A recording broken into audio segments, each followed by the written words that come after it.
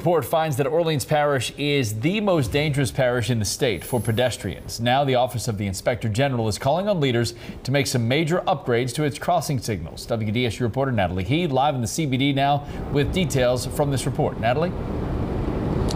Yes, Scott, we're on Portrait Street, one of the city's busiest intersections. And if you look behind me at this crosswalk, you can see that there is no pedestrian signal. Now, we spoke to some people today and they say figuring out when they should cross the street in the city is like a guessing game. Crossing the street in New Orleans can be dangerous. As I'm crossing the street, I'm looking at a green light if I can walk. But there's usually never, definitely on Poydras, there's not a lot of crosswalks around here.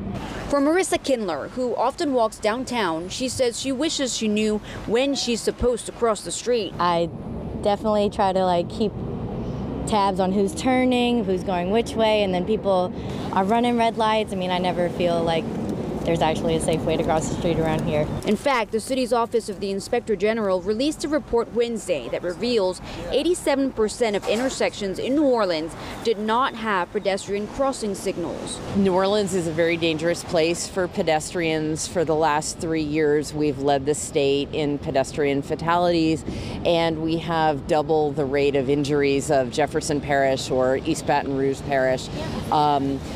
Pedestrian crossing signals are statistically proven to help reduce the chances of people getting hit by cars. The report also shows that Orleans Parish had the highest number of pedestrian fatalities in the last few years.